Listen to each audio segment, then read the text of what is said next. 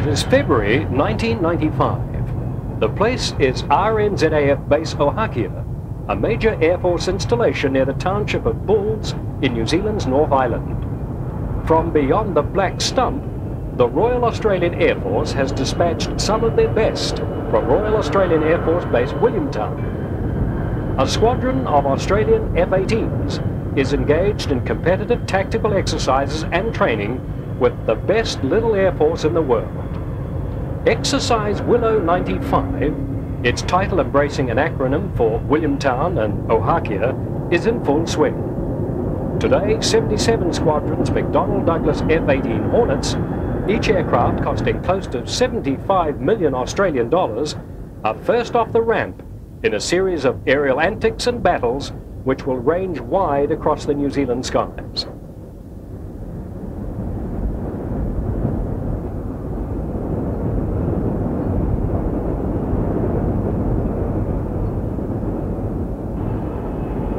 Looking impressively evil, something akin perhaps to Darth Vader's hostile fighting force, especially in their darker shades, these aircraft will test the mettle of men and machines from the Royal New Zealand Air Force's attack wing. The RNZAF's attack wing today is an entity comprising just one aircraft type, an aircraft designed in the comparatively early stages of jet aircraft development. Alongside its competition, on the ground at least, its comparatively docile lines and size and its unimaginative appearance belie the sting it can, even now, deliver to a well-protected and organized enemy. This is that aircraft, McDonnell Douglas's A4 Skyhawk, taxiing out to take its place with others behind Australia's F-18s. Now the only light attack aircraft in service with New Zealand's Air Force, this machine's ungainly gait on the ground hints somewhat unsubtly to its design concepts and lineage. Had it ever been used by its initial masters for its original intended purpose, the A4 would have provided one of the most exciting rides to oblivion available to pilots flying this and other types at the time. That this has never happened is almost certainly more a matter of good luck than good global management. But for today's Royal New Zealand Air Force, their A4s, a controversial and perhaps unpopular choice when purchased for the service, have proven themselves as worthy adversaries alongside some of the most sophisticated weaponry available today. A factor which leads us nicely into the incredible value New Zealand taxpayers have had from these potent little stingers. Capital costs for the original 14 aircraft, then those subsequently purchased from the Royal Australian Navy, a complete update to all aircraft incorporating new wings, fuselage dehumping and strengthening, new avionics, and a significant armaments buy in the late 1980s, all rolled together, would buy no more than 2, maybe 3 complete Australian-built McDonnell Douglas F-18 Hornets. But things might have been different. As the A4 story unfolds before you, we explore, albeit somewhat superficially, some of the issues which led to New Zealand's acquisition of these fine aircraft, an aircraft which has faithfully served more than 25 years in South Pacific skies.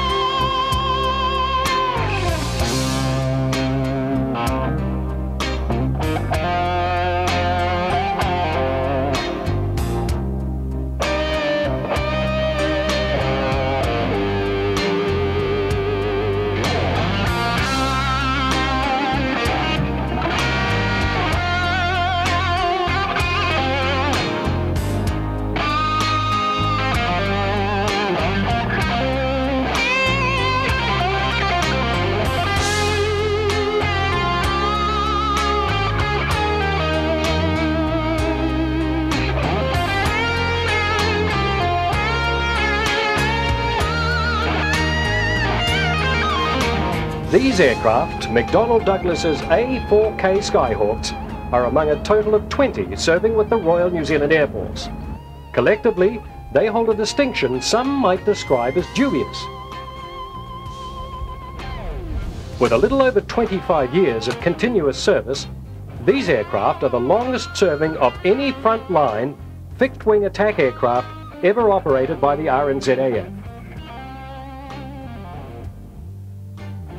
Of course, their length of service has been eclipsed by a number of other aircraft, with several such types still performing key roles under New Zealand's Defence Forces umbrella.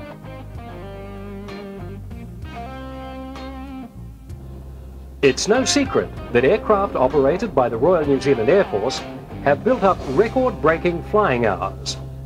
During the 1980s decade, the service's A4K Skyhawks had posted such a global record.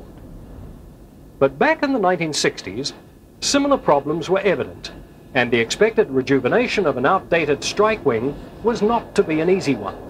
Indeed, the RNZAF itself initially wanted nothing to do with one suggested replacement, Douglas's diminutive Skyhawk. Having espoused that clear signal during the tenure of Air Vice Marshal N. Morrison, Chief of Air Staff from July 1962 to July 1966, the service was aggressively suggesting other alternatives. There was still no decision on the strike replacement,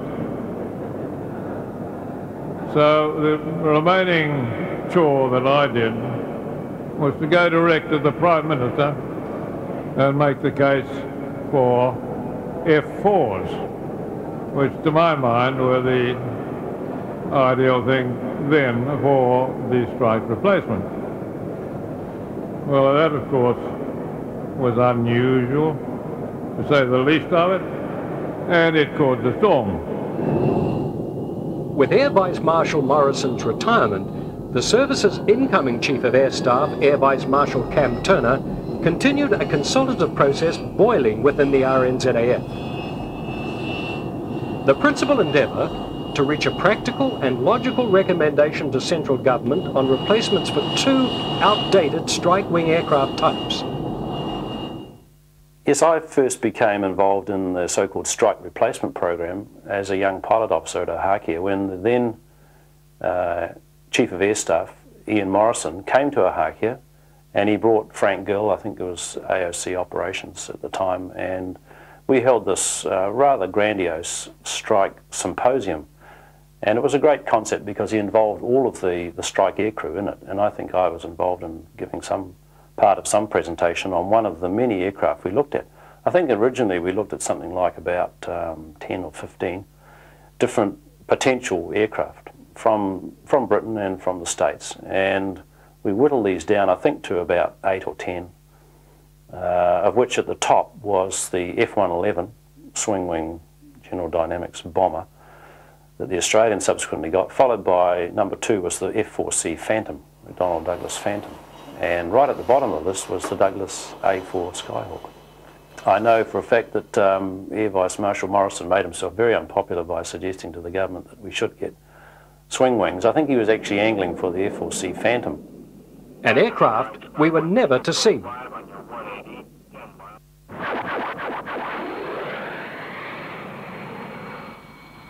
British-built de Havilland Vampires and Venoms progressively entered RNZAF service as early as 1951.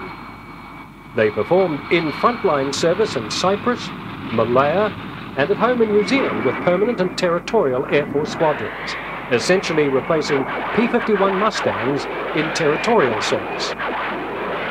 English Electra Canberras, meanwhile, had been purchased to replace the Vampires in 1959. This twin-engined, two-man crew aircraft served in Singapore and Borneo. Other Canberras were based at Ohakea from 1960 through to 1970. All but one was sold to the Indian Air Force that year. But in 1968, most serving personnel in the RNZAF would never have considered in their wildest dreams that a tiny, naval-style aircraft would be considered a logical replacement for the combined firepower of both Vampires and Canberras. A New Zealand evaluation team headed by Air Commodore Frank Gill had that same year travelled to the United States of America to take a long, hard look at the Douglas A4 Skyhawk.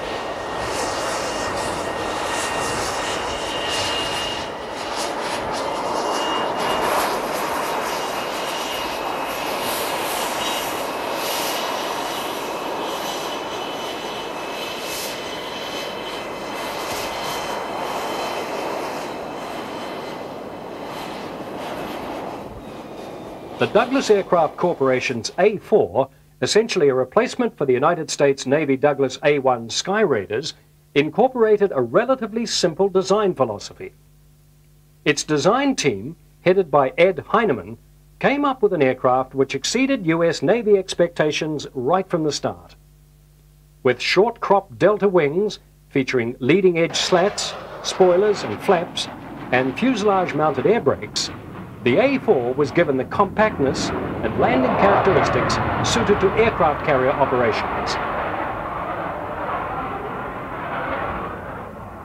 3 spars in the wings not only helped to form internal fuel tanks, but provided the strength to carry external stores and fuel, plus internal fuel totaling more than the Skyhawk's own weight. The entire wing assembly was simply bolted to the A4 Skyhawk's fuselage. The fuselage was designed as an all-metal conventional semi-monocoque construction. Production models featured a snap-up nose assembly, allowing easy access to a radar antenna and associated equipment in that bay.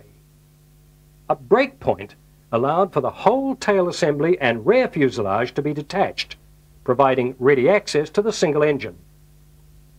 The prototype model, with a striking resemblance to this animation, first flew on the 22nd of June 1954. A4 Skyhawks finally entered service with the United States Navy in September of 1956 and with the United States Marines in January of 1957.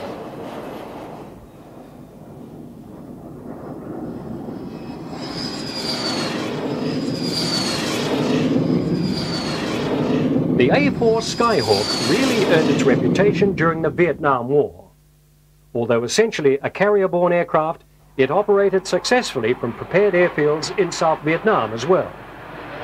Close support and interdiction roles, hazardous in the environment that was Vietnam, became its main roles. Significantly though, it built a reputation as a tough, reliable aircraft. Its operational availability was said to have been 95%, and its survival rate, or ability to complete an average mission, was calculated at 90%. Possible mechanical problems aside, no doubt the A4's tiny profile, handling characteristics, and low flying abilities at good speeds made it a difficult target.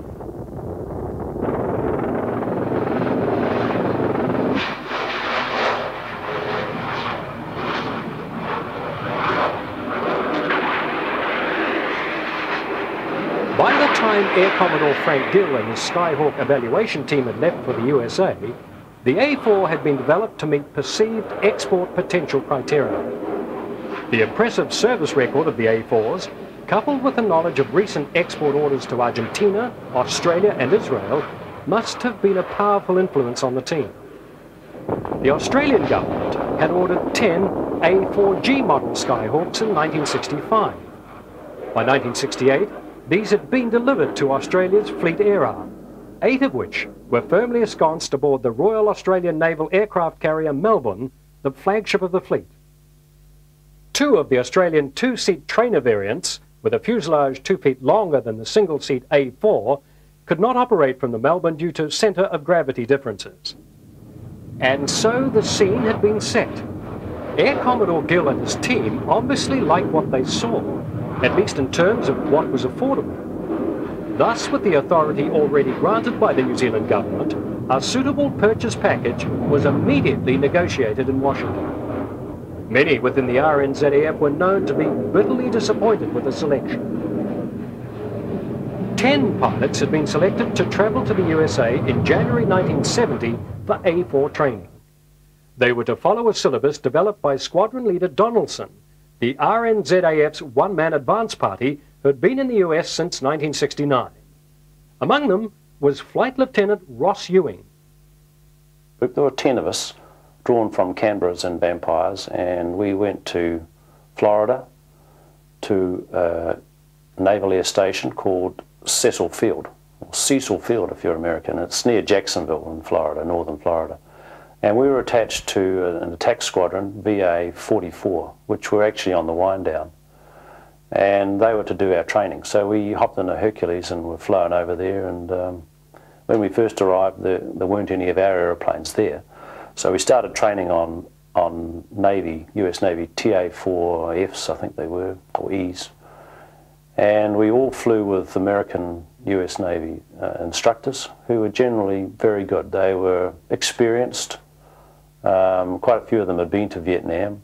So experienced in all ways. One pretty laid back, the whole lot of them. And it was good. I think the training went extremely well, well organised. And during that training, we were asked to go back to the West Coast. We flew over Civil Air and picked up our aircraft as they came off the line at Long Beach, California, and then flew them right across the States. That was great. I did a couple of those, and in 2 legs. You'd stop somewhere near the middle of the States and then head on to Jacksonville. And that was great. We just walked up to the factory there, and there was a brand new Skyhawk, 3 fuel tanks filled up, and off test flight, and they said, there it is, take it to the East Coast. Great. So I think I was 26 at the time, and most of us had US Navy guys who we would follow. We'd go in pairs, or usually pairs, 2 at a time, and we would traverse the United States. And that was a highlight, in fact.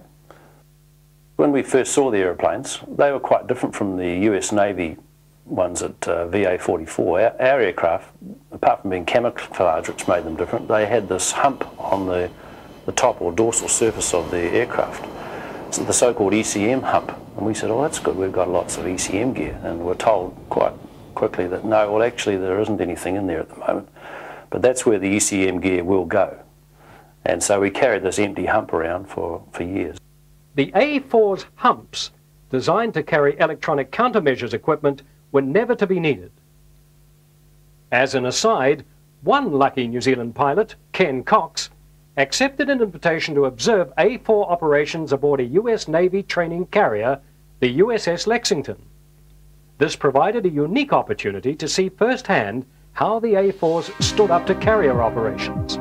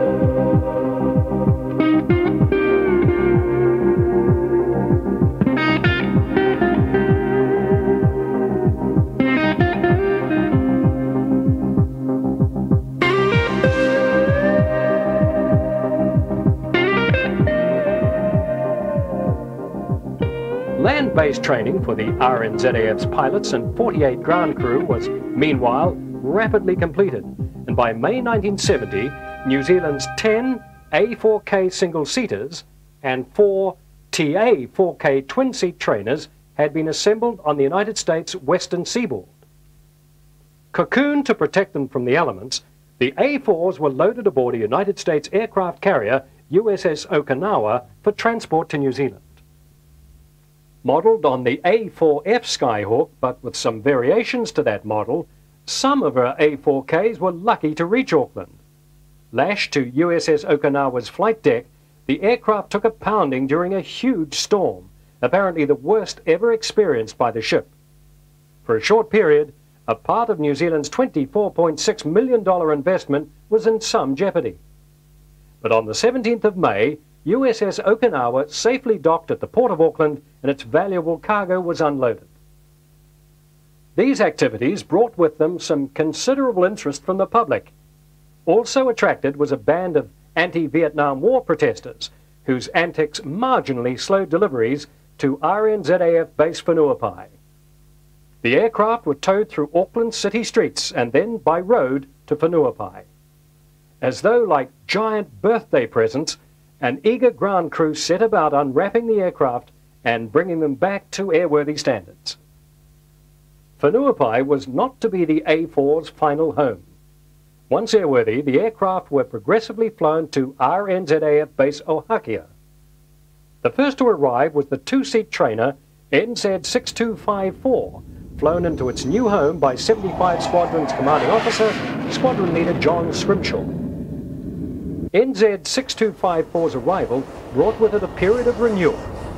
With that too came the birth of new ideas, strategies, systems, learning experiences, and subsequently expertise. By the time dust fell over base Ohakea on the 27th of May 1970, all 14 Skyhawks had arrived at their new home. Flying the Skyhawk operationally was very different from flying either Vampires or Canberras. Mindsets had to be challenged too. The Vampires were 1940s, 50s design, made of plywood, very, very basic aeroplane, and suddenly here we were with a brand new, not quite state-of-the-art, but brand new American, potentially supersonic aircraft. So it was quite a transition. I think most people would agree. It was the leap was very noticeable. It was really a big step up from the Vampire, and that, I guess that includes height from the ground, speed-wise, just being a modern new aeroplane, and it was really a big difference. Suddenly you had an aeroplane that was designed with the pilot in mind, and you know, checks going from left to right around the cockpit, everything laid out in a nice formal manner, whereas poor old Vampire was designed around an engine and they thought, gee, we better put a pilot in there, so they'd throw him in there, and then half the radio switches would be one side and half the other, and it was really a real shambles. Here's the Vampire Mark V, which was the single-seat version. The T11 was the two-seater that we had, and as you can see, it's a very small book. It tells you what you need to know and how about going about doing it. And on the back there, it's even got some of the checklists, and I see the over the fence speed was about 95 knots, so it's all there, and away you go. Suddenly you're presented with the A4 pilot's notes, which obviously are not designed to take into the cockpit at all, and there's a fair amount of information in this book, from emergencies to checklists to servicing procedures. So one really had to get to know that completely, and you felt you did, but there were always little things that would pop up that would sometimes bite you, or give you a wee kick anyway. We flew the Canberras at low level for a lot of that time, although it was designed as a high-level bomb. We actually flew them at low level. But the A4 is a highly manoeuvrable fighter-type aircraft, and the dimension goes with that aircraft, if you like. So you're manoeuvring the aircraft to a greater degree, probably. It was certainly a high workload and a steep learning curve, I guess, for all of us. The job wasn't exactly the same, and in a lot of ways it was more difficult. Even if there were two people in the A4, the task was more difficult. Yeah, a delta wing, round base turn, I guess, is where you're going to get into trouble. High angles of bank, high rates of turn, and you're going to have high rates of sink. However, the aircraft was equipped with angle of attack indications, and these were used on all approaches, and in fact, from the downwind you'd throw away your airspeed indicator and fly angle of attack. Which in our day was a little thing that sat up on the left of the coaming there called a donut, a little light that came on. The idea was to fly the donut, and this was the angle of attack which the airplane wanted to land at. Now that would vary depending on your weight, but it's a constant angle of attack. So rather than try and fly an angle of attack gauge in the cockpit, they had this little donut arrangement which you used to just adjust the aircraft's attitude until you were flying the donut, and then you knew you were flying the correct speed and angle of attack for that weight. So you didn't have to calculate your landing speed, which in many aircraft you do. So I think that helped to get rid of a lot of the problems that were normally associated, certainly with delta wings and aircraft of this weight. We were disappointed in the gun sight, the bomb sight. It was very primitive, and we soon found out there were no weapons for us to practice with. However, the capability there for different weapons was immense, and that wasn't really a problem. However, you could say that the aircraft only had 2 cannons, whereas the Vampire had 4. Although in its final years we could only fire 2 at once anyway, because they tend to break the main subframe, which was only wood anyway. So yes, there was that aspect, and the gun sight, I guess, was another big factor. The A4 had really a chronograph pencil mark on the windscreen. That's not quite true. It was a depressible radical that you could wind down to get your depression for whatever weapon you were dropping, whether it be the gun or the bomb or the rocket. Whereas the Vampire had a gyroscopically controlled air-to-air gun sight, which could be adapted for air-to-ground work as well. So the Vampire gun sight, yes, was ahead of the A4. Practicing air-to-air refuelling had an emptiness about it too, an aspect we look at in more detail later. The advent of air-to-air refuelling was a whole new ballgame for us. We'd never ever contemplated it, done it before in the past at all. So that was something totally new for us, and it was quite a tricky little sport to get the hang of, but we did. There was no duel. You were just told what to do and then told to go and do it, and it was a lot of fun. I think we all enjoyed it, and we used to go out in groups of 4 behind the buddy tanker, which was a centerline fuel tank with a retracting hose and drogue, shuttlecock type drogue, and we had to try and get our probe into this little dancing little shuttlecock. And it was a lot of fun, and we all used to watch each other have a go and then go off to the side and have the next chap have a go, and that was quite exciting and a lot of fun. But once you got the hang of it, I think not too difficult. All we were permitted to do were what they call dry plugs. The reason being that it was said that if fuel leaked out from around the coupling, it would go straight down the intake and cause a fire.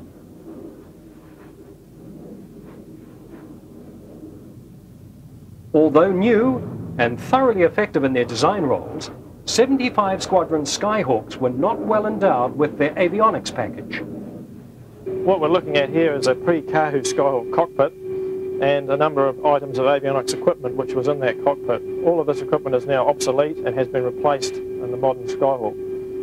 The first item we'll look at is the nav computer here, the ASN 41. Second item, the radar indicator, is this item here. And the third is the big attitude indicator ball in the middle here, which is this item down here.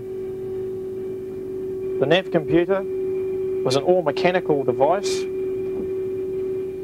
electromechanical with lots of gears and cogs. Whoever designed it certainly earned their pay. In its day, it was one of the most modern and accurate navigation computers in any aircraft in the world during the 60s. However, today it's completely out of date and inaccurate compared to a modern inertial navigation unit. We bought the Skyhawk in 1970, but already at that stage it had some history. So we weren't buying entirely 1970s technology, and of course 1970s technology looks pretty archaic by the 1990s standards. But there was some equipment in the A4, like the old analog navigation computer, full of gears and discs and things, which was already fairly old. But of course digital equipment was not available at that stage, so we were seeing the end of an era, if you like, of equipment. So there were major deficiencies by today's standards, and really even starting to show apparent deficiencies by the 1970 standards when we bought the aircraft. And the system when it was going was, you know, probably plus or minus a couple of miles, maybe a bit better if you had a good one, but you never knew. And you know, we tried to tune them up, we tried to log them and all that sort of thing, but no, they were pretty erratic. And they worked on a system of you'd dial in your present position and you'd dial in up to 2 destinations, and then it would compute the heading and the distance to either of those destinations that you had dialed in. And it would work on the Doppler that the aircraft had, on giving a ground speed and a drift to the system. And if that cut out, then it would go to an air mass mode where the air data computer would take the information that the last had from the Doppler and compare it to the air data that it was gathering around the airplane and work out its computations from there. But it never was all that accurate. It was excellent if you're in cloud, had a problem, and you suddenly wanted to divert to Dunedin, say, you could dial in Dunedin, and yes, it would flash you in the general direction and away you go. But for actually bombing a target, it wasn't really on at all. It worked extremely well going from east to west, but not very well going north to south. So the error and drift as far as finding points was a bit more pronounced than it would have been with the F4. F4 had an inertial platform in it, and that inertial platform actually gave us a better reference as far as finding. The next item we'll look at is the ABA-JABA, or all attitude indicating system. As you can see here from the ball, as it rotates, it indicates to the pilot his attitude in reference to the Earth.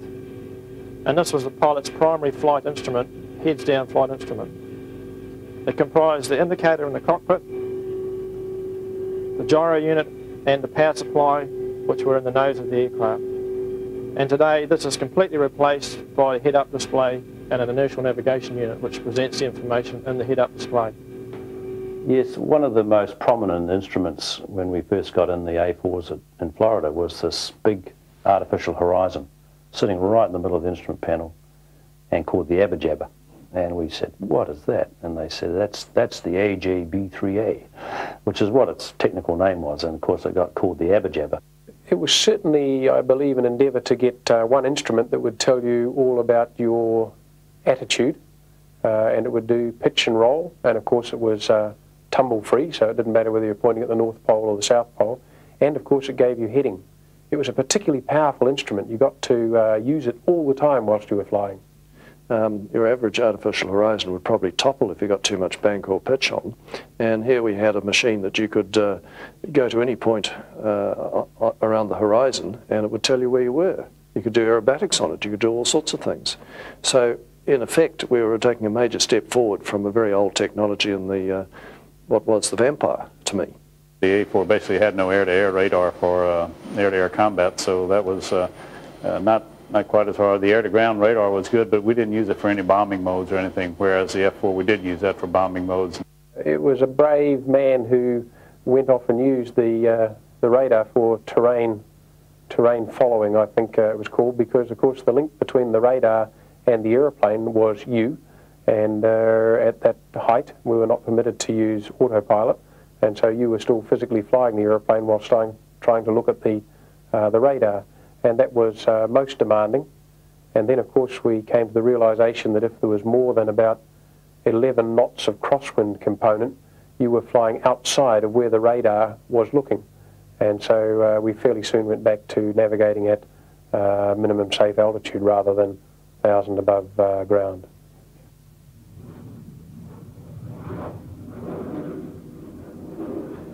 Instrument or IFR flying restrictions were lifted with the commissioning of Base Ohakie's TACAN, a tactical aid to navigation, in September of 1970. Following hard on its heels was the release of rockets and 20mm cannon rounds. 75 Squadron was now in a position to build on its developing strengths. With most resources now in place and available, a renewed sense of purpose and vigour was rapidly injected into 75 Squadron's Skyhawk pilots. Even so, whether or not anyone had given much thought to one further matter might still be debated today. Perhaps the RNZAF's A4s looked just a touch too pretty.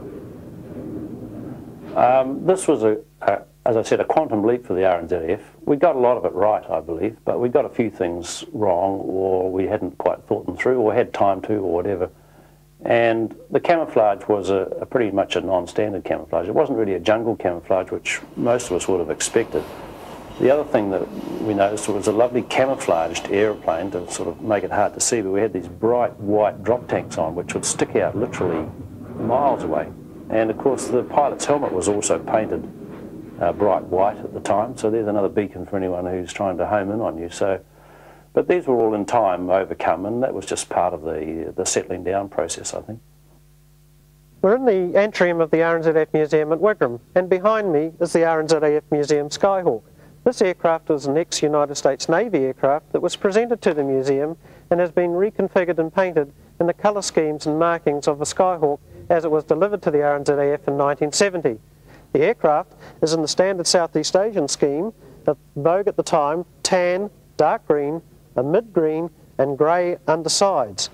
It also carries distinctive markings around the inlet and parts of the aircraft which move like the slats and flaps, so that the ground crew could be aware of the danger areas on the aircraft when it was on the ground. You will also notice the undercarriage of the aircraft is painted glossy white on the nose legs and both main legs. This is done to make it easy to maintain, and so that if any hydraulic leaks appear, they are quickly detected on the white surface. The pylon tanks on the aircraft are now camouflaged. Originally they were white. However, it was found that they compromised the camouflage of the aircraft when it was seen from above, and so they have been painted to reduce that visible impact. The pylon underneath the aircraft, also carrying the weapons, is glossy white, and once again for the maintenance purposes it's easier to keep clean. The weapons are in the standard colour that they appear on the aircraft as of today, with the different colours on the bombs denoting the type of bomb and the fusing fitted. The aircraft carries also a unique United States Navy method of showing the individual serial number, and you can see it's got 207, which is the last three numbers of the aircraft serial number NZ6207. You can also see up here the intake markings, very distinctive, red for danger, a good alert to the ground crews that there is something in that area that they should be aware of and keep clear from.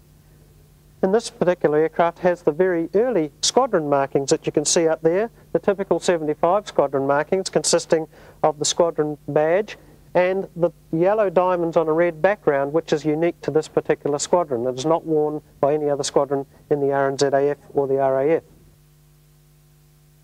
The Skyhawk also adopted the standard American practice with the roundels.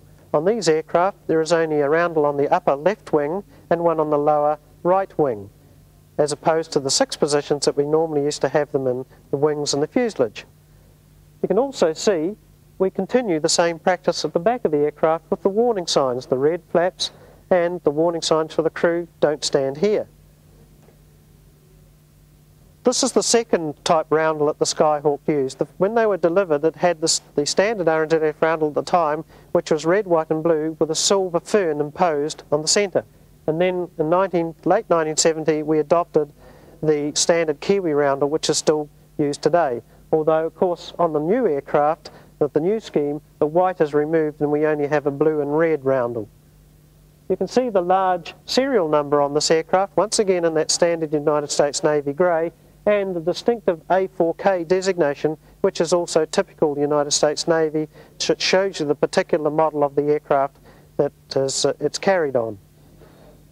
The standard barber pole, arrestor hook, once again a distinctive colouring and marking to show the hook when it is in the down position to the ground observer. A different view of the aircraft, one looking from above.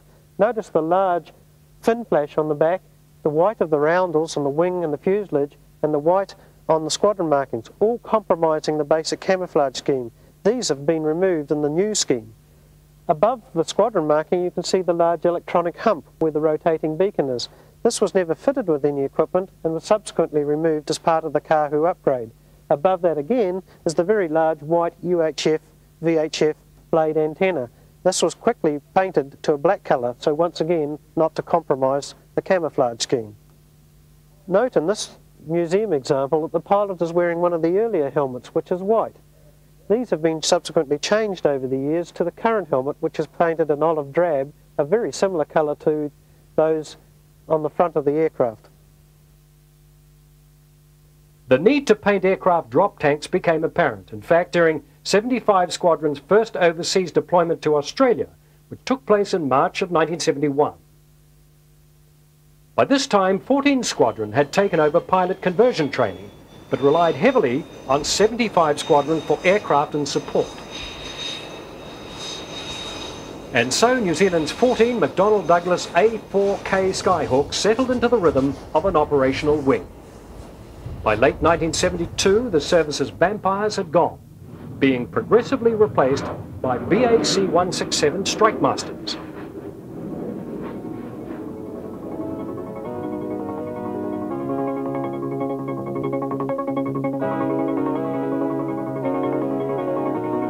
This high-performance jet training aircraft is powered by a single Rolls-Royce Viper 20 engine, developing 3,410 pounds of thrust. With a maximum speed of 450 knots, the Strike Master is armed with two 7.62mm machine guns and an assortment of rockets and bombs of varying size. Because the training is intense, it's a constant struggle to keep up with the exercises, both on the ground and in the air.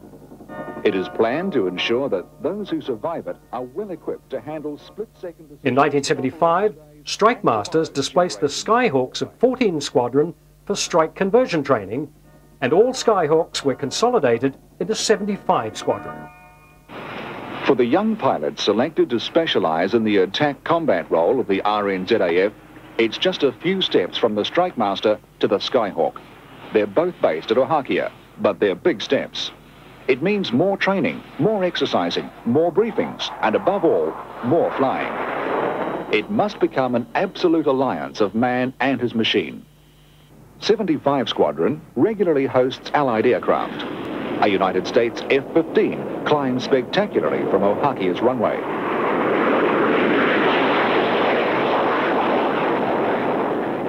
Another supersonic visitor is the Royal Australian Air Force's F111 swing-wing strike aircraft, which exercises with New Zealand Skyhawks.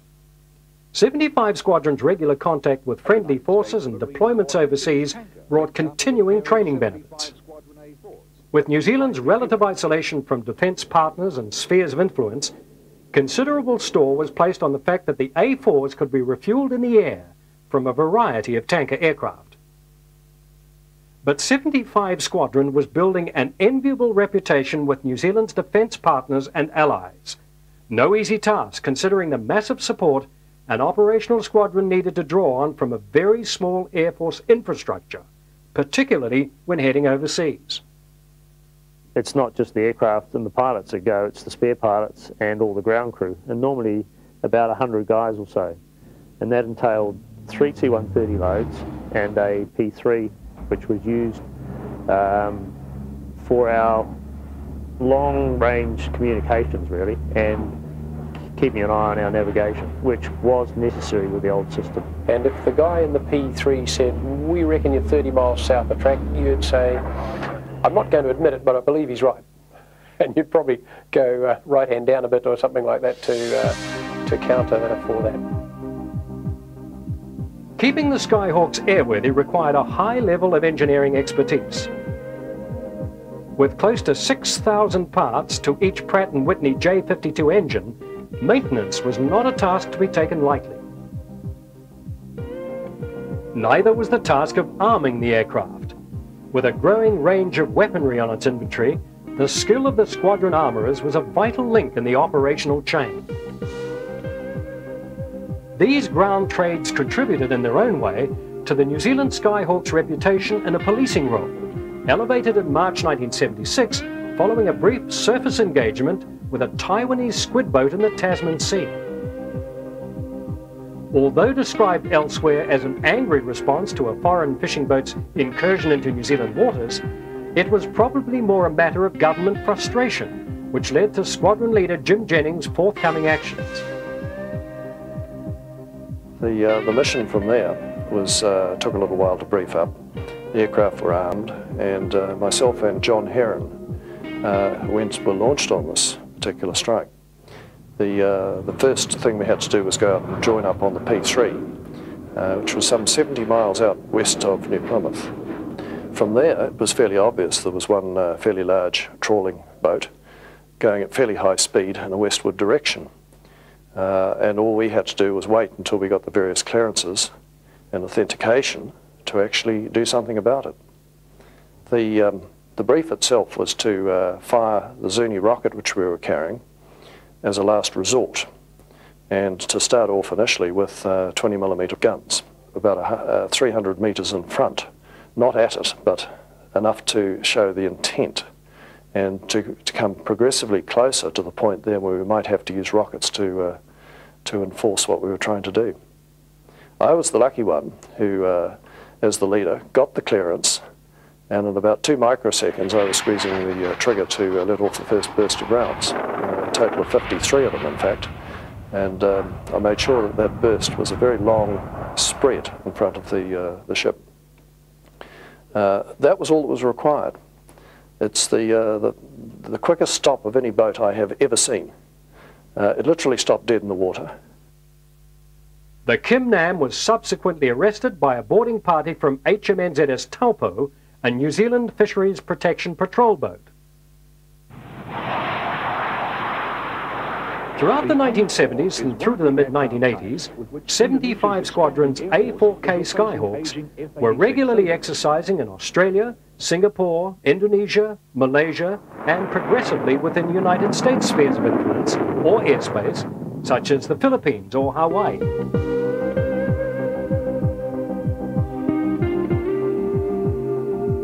Exercises and beneficial contact with the United States forces, though, came to an end following Exercise Cope Thunder, staged in the Philippines, and Exercise Triad, both held in 1984. New Zealand's adoption of a nuclear-free policy saw to that. The country's armed forces quickly found themselves isolated from a valuable ally and armament supplier following the inevitable crash of the ANZUS alliance. A New Zealand government defence review in 1983 had identified the need to expand the role of the RNZAF, and Skyhawk replacement was a consideration in that review. The Air Force had 3 options, one of which included retention of their existing Skyhawks and supplementing them with additional second-hand aircraft.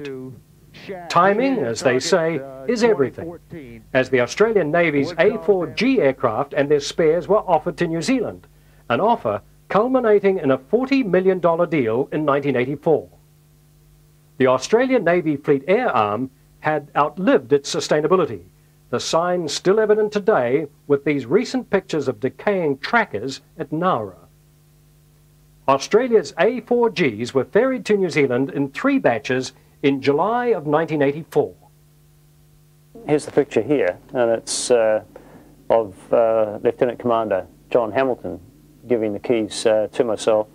He was CO of 724 Squadron at the time. It was certainly a sad moment for him. I can remember that distinctly. He was very opposed to the sale of the A4s, and the Navy were very sad to lose them. But their loss was certainly our gain, and we had a couple of rides with them at Nowra, and then flew them across the ditch. It was just an ideal opportunity to then set up a training squadron for the A4 so that 75 Squadron could be the operational squadron. So 2 Squadron was, which was an ex-Wellington squadron of the reserve, was used as the squadron name and set up at Hakia to take on the training aspect of the A4s. That was a great challenge, and it was a lot of fun. And we had a very efficient little unit there. With 22 Skyhawks now in service, $28.6 million was earmarked for total fleet refurbishment, which included modification to the A4Gs to bring them up to A4K specifications. For a time, though, the A4Gs flew in Australian Navy camouflage colours and without structural alterations. But airframes alone do not, of themselves, make an efficient fighting unit. The entire strike wing fleet was still woefully short on avionics, navigation and weapons packages to take them into the modern maritime strike, sea, air and land interdiction roles. To fill this yawning gap, in March 1986, a $140 million contract was awarded to Leah Siegler of New York to supply modern systems for the A4 aircraft. The Kahu update, as the project became known, was to become one of the cornerstones of New Zealand's defence strategies. By late 1990, the RNZAF had, in most respects, the means to support its role as annotated in the 1983 Defence Review.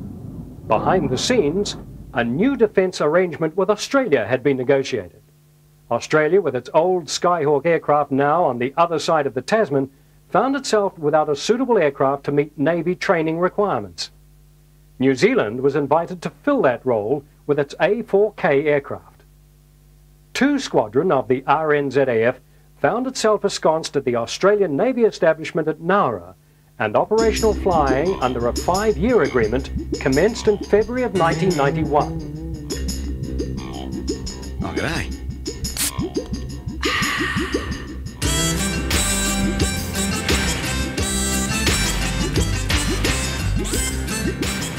When the Fleet Air Arm lost its fixed-wing fighter aircraft, i.e. the A4s, to New Zealand, that left a gap in the Royal Australian Navy's air defence training, and that was unfilled for a number of years until the RNZAF was asked to step in with A4s again. Yep, we have 6 aircraft based there. Currently we have 2 T-Birds and 4 models there. Now that fluctuates a little bit. In the next changeover there'll be 3 T-Birds. But our role is in an OCU for the Skyhawk, so hence we have the greater proportion of T-Birds. So we do the type conversion to the Skyhawk. So we'll get students from the Mackie fighter lead-in training, and they do a 4-month course to convert to the Skyhawk. We only have 55 personnel, and of those about 10 are officers, so we have 8 aircrew and 2 ground officers. And we have 1,700 hours a year to fly. The thing there is that we've got a pretty high calibre of tradesmen and just personnel generally on the squadron. Because of our remote location, we need pretty resourceful people on the unit. The other thing is that there are no distractions. There aren't any parades, there aren't any secondary duties. The guys over there are totally focused on doing, number 1, a good job for the Australian Navy, and number 2, training Skyhawk pilots. This arrangement continues today, funded jointly by New Zealand and Australia.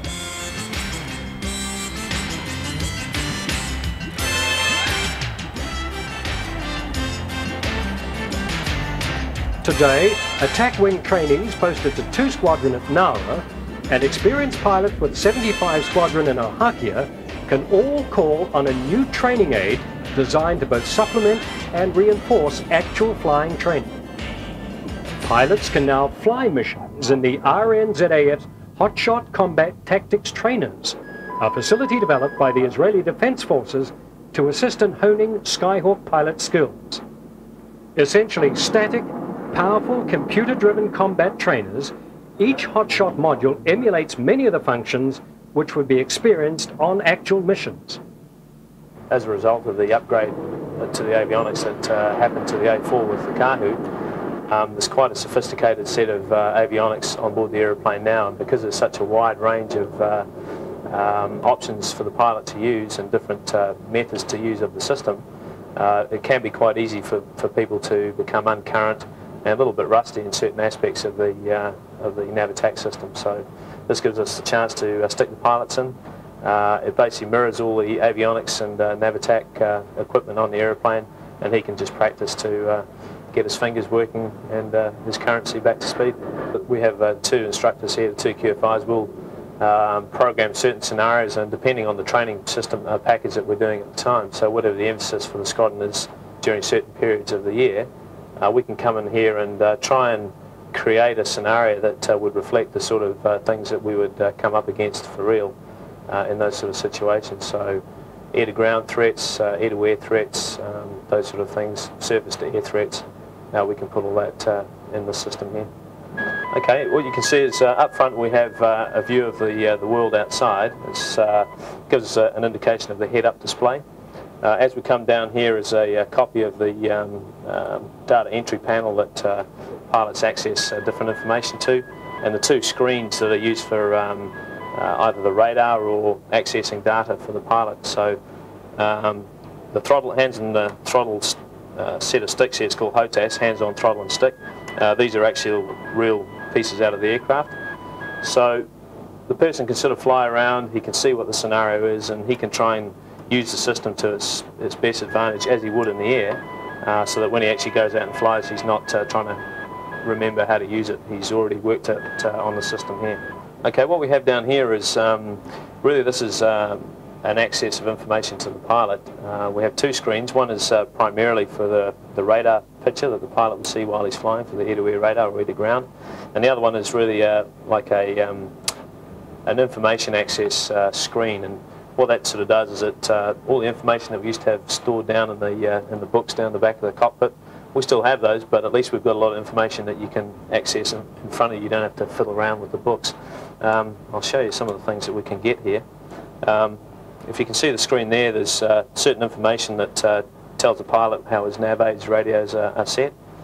And then we go to a different menu page, and it lets us access different types of information that might be important to the pilot. So how his radios are set up, how his nav aids are set up, tuning, air-to-ground weapons, which are all preloaded before we go flying, so we don't have to do that in the air. Any nav waypoints, and all those sort of things. So there's a lot of information that we can store into the computer and access through these screens, so the pilot can, at the flick of a button, he can access that information straight away. You can see maybe on this one here, if I swap them around, we can swap the two pictures around. You can see on this one here is the radar screen that the pilot would see, and that'll give us all different information depending on the mode of radar that we're in. You can see a ground map mode there. On that one there's a anti-shipping type C radar mode, and obviously the air-to-air one, which we've seen before. So good information access for the pilot. Certain bits of information can be changed down on these screens here, and will be mirrored up on the head-up display. For example, steering to different nav points, information for an air-to-ground or air-to-air weapons program is basically set down here, but projected up on the head-up display. So, so they tend to tie in with each other as far as the nav attack system goes. But this establishment thrives on the real thing. Flying is its business, in every sense of the word. Wing Commander Gavin House, 75 Squadron's commanding officer, explains some of the major systems which assist pilots to meet both flying and defence roles. So this is the A4 Skyhawk. Can you tell us a wee bit about it, what the systems are? Okay, the A4K Skyhawk, we've had them for 25 years. Single seat, the one we have here. It's an air-to-ground attack machine, is basically what it is, with some capabilities for air-to-air.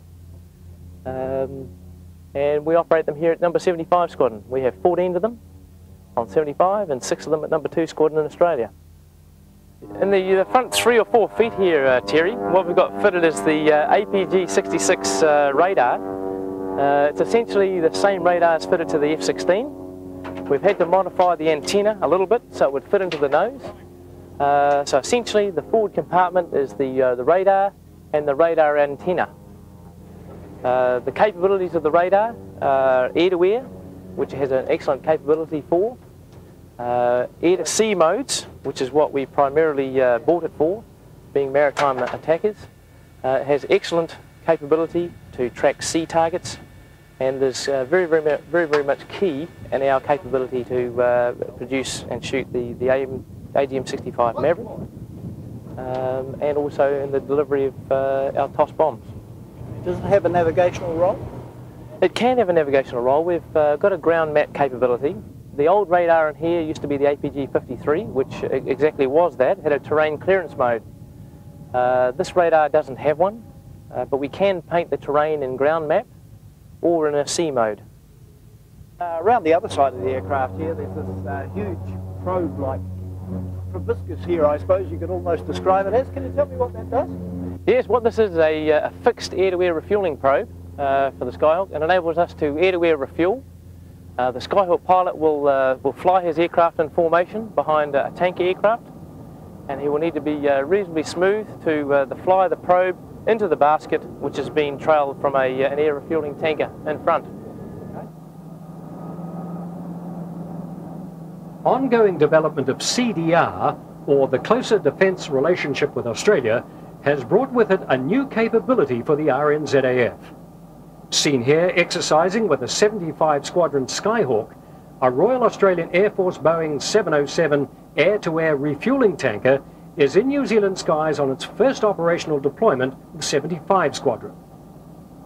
Access to operational support facilities such as the tanker have the potential to greatly enhance radius of action and deployment capabilities for the Skyhawks.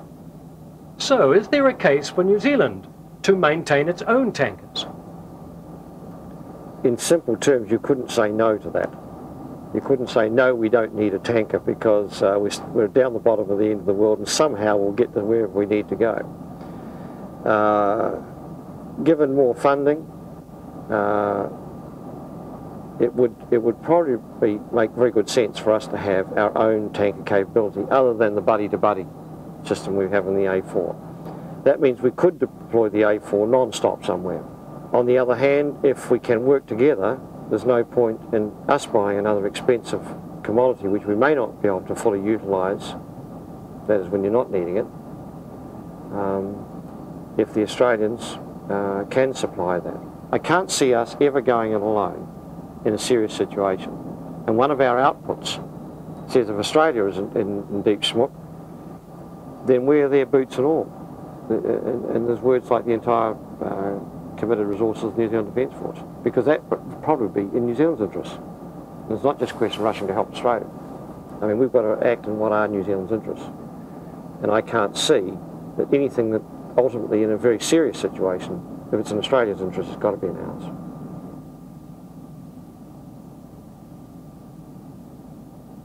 I notice on the earlier Skyhawks, or not the earlier ones perhaps, but even these before they were updated, those probes were actually straight and they came right along the front of the nose. Yeah. Was there a reason for the change? Yeah, well there was. In the early days it went straight down, but you'll see that in that line also is the right intake. And occasionally on connection and disconnect, some fuel is able to come from the basket and go down the intake, and that has caused engine surges in the past. Although now rare, fuel ingestion into engine intakes is still a health hazard for the A4s. As we're over the South Island right now anyway, we'll dive down to RNZAF base Woodburn to investigate further.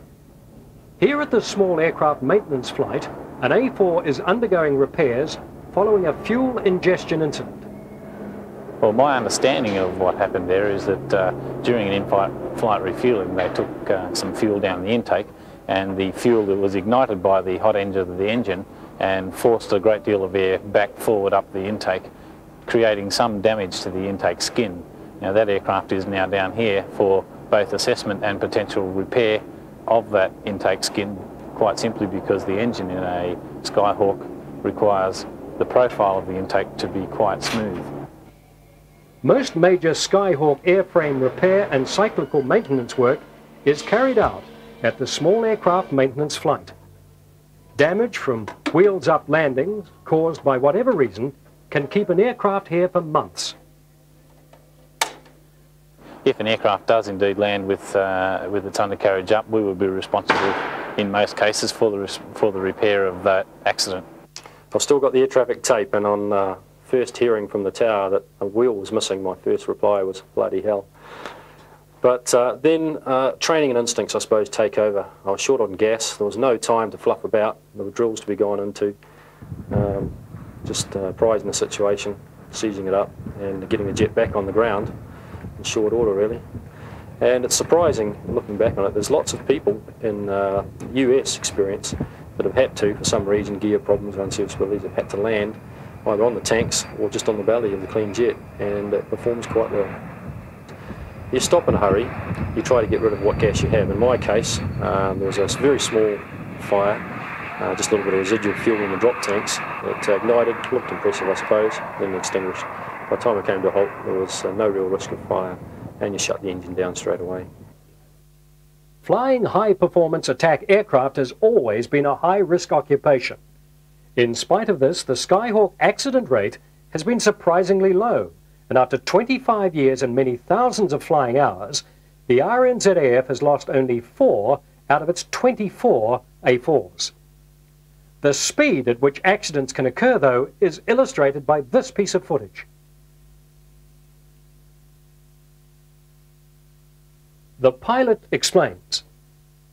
And I'd just gone past, I think it was Whitianga at the time, flying at 250 feet and around about 420, 430 knots, a couple of miles off the coast. And everything was going as it should be when all of a sudden, looking in front, a bird appeared right in the middle of the HUD. And as I saw it, it obviously saw me at the same time because it started to tuck its wings down and roll inverted and go for the big dive away from me. But at the distance we were apart, it wasn't going to manage that from 430 knots. So I attempted to roll left, and having seen the HUD videotape afterwards, the roll had obviously occurred afterwards, smacked into each other, because next thing I experienced was a very loud bang and a thump through the airframe. And at the same time I lost most of my electrics, so the HUD went down and lost some of my comms and that. But the main thing I noticed at the time was losing the HUD. However, the gauges had been fine and the engine just purred along nicely.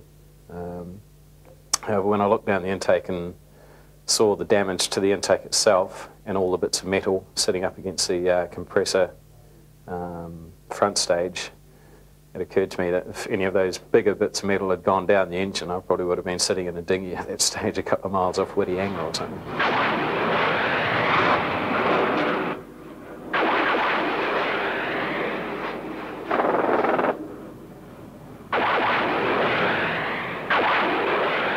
Over the years, the A4s have progressively enjoyed weapons updates to keep them abreast of global developments. By and large, the Skyhawk's range of weaponry is competitive, although it's conceded a better maritime standoff capability would be a decided advantage. Let's return to Wing Commander House to talk about some of the weaponry the A4s carry today. The A4 has two Mark 12 20mm cannons, one on each side of the nose. A 20mm round, probably about yay big, and a rate of fire of about 950 rounds a minute. We can carry a total capacity of around about 175 rounds, which is about 6 seconds fire. What we've got here, Terry, is the AGM-65G Maverick. This version here is an infrared version, which enables us to fly at night, identify our target, and to be able to shoot the missile all in the hours of darkness. Okay, Gavin, I noticed that this Maverick has in fact what looks like a glass dome. Is that what it is? Yeah, because this missile is infrared, it doesn't have a clear dome like the television guided one.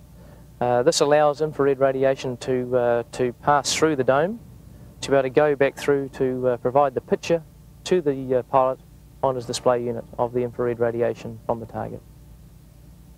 Okay, Gavin, we're actually standing at a different aircraft now, but I noticed that you've got the same missile on this aircraft, but it's got a completely different front on the missile. It's not opaque anymore, it's clear, and I noticed a little television camera in here. Can you explain what's going on here? Yeah, Terry, this is the B Maverick. The one we saw before was the G, which had the opaque nose, the infrared version. This is the B television version. They essentially have the same function. But what is presented to the pilot on his two television displays in the cockpit, we've got a television picture, or we can have an infrared picture displayed to the pilot. So no matter what the seeker is, the pilot still interacts with the missile the same way. The only difference between the B Maverick, this one, and the G is it has a smaller warhead, and has a slightly longer range due to the weight difference of the warhead.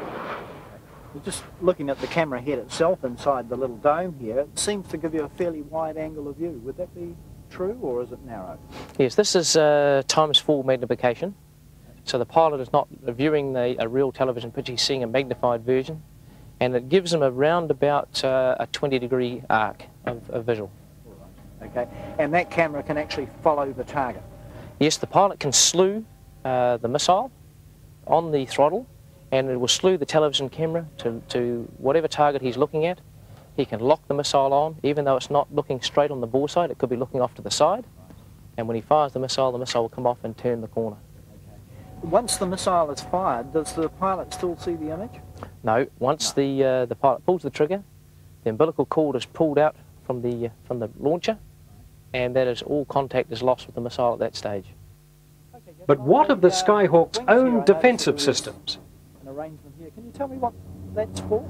Yeah, this is one of the aerials for the ALR-66 radar warning receiver. We have one on each wingtip and one antenna on each side of the tailpipe. And their purpose is to detect incoming radar emissions, to classify the direction on which it's coming from, and to present to the pilot the band, its pulse width, so the pilot knows what type of radars are illuminating him. Okay, is that quite important, is it? You know, oh, very, very important. In fact, if we're out there trying to do a mission, it's very important to know that if there's an enemy system out there that is using radar to guide its missile. If we know they're there, we can either avoid them or we can use our chaff to decoy the missiles. And I was out here on the flight line a few weeks ago filming, and I noticed the guys fitting something into this bucket arrangement here, and I noticed there's one on the other side too. What was actually going on there? What they were loading, Terry, was the ALE-39 chaff and flare dispenser. They are modules which fit straight in on each side. The flare, when ejected downwards, goes behind the aircraft, and what it is, it's a large flare with a large infrared signature, and hopefully that decoys an infrared guided missile. The other expendable is the chaff, which comes out and is selected by the pilot, which blooms behind the aeroplane in the turbulence, which represents the radar cross-section of the aircraft. And hopefully if there's a radar watching the aircraft, it can see this bloom behind the aeroplane, and what we're looking for is the radar to switch lock onto the chaff. Okay. Now when we talk in terms of chaff, of course, we're not talking about stock food here, are we? I mean, we're talking about something completely different. Exactly. Can you explain what it is? Yeah. It's aluminium foil, which is cut to about half the wavelength of the radar in which we're trying to jam. Very, very fine filaments, and when the maintenance people are fitting it, you'll notice that they're wearing respirators, because when one of those chaff modules get away on you, it can be quite toxic. Okay. And by cutting it to about half the wavelength, that gives the best return to, you know, the enemy type radars. Yes, so it's moving in the air all the time. The radar is illuminating it, and their signature is being re-radiated back to the host radar, and hopefully creating a false target.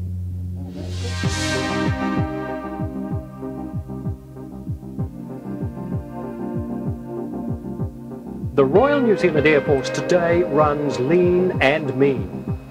Often overlooked is that this service is a multi-billion-dollar organisation, dependent on an infrastructure which faces many tasks and many difficulties. Tasks and difficulties with global connotations.